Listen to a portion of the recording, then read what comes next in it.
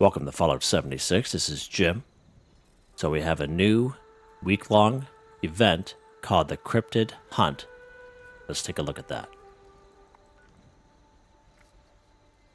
So as a daily for today, we have Cryptid Hunt. Kill a Grafton Monster with a cold shoulder. 1. And as a reward, you'll get 3 lunch boxes. Now this ties into the weekly. Complete 5 of the 7 Cryptid Hunt Week 1 daily challenges. 5. And as a reward, you'll get a cold-blooded paint for a weapon. Looks like a pistol, but I hope it's for all weapons. But we'll see what happens. So in this episode, we're going to take a look at the daily for today. Kill a Grafton Monster with a cold shoulder. And in case you're just tuning in, the cold shoulder is a reward off the Season 12 scoreboard. It's a double-barrel shotgun. It's at rank 4, right up here, and it's for everyone. You have to be able to craft it at your weapons workbench. That's pretty cool to have. I made several videos on using this weapon, and it's pretty cool.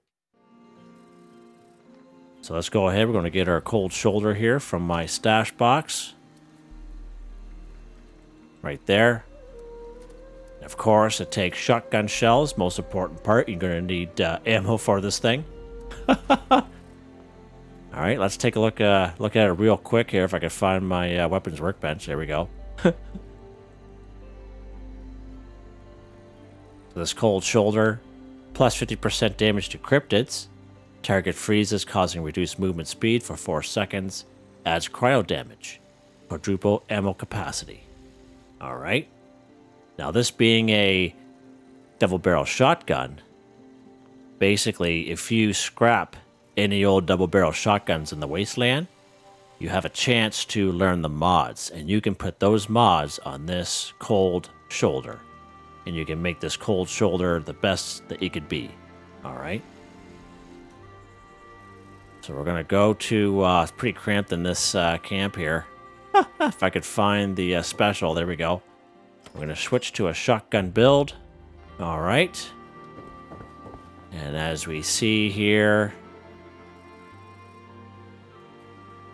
it's going to do 213 damage, 120 cryo damage, 36 fire rate, 54 range, 36 accuracy, 10.32 weight. All right. Let's exit out. Right, so make sure we're going to put it on our person here so we don't forget. There we go. And now we're going to go find a Grafton Monster, and we're fairly close to one. It'll be run right down here at the Somerville Dam, so let's go down there.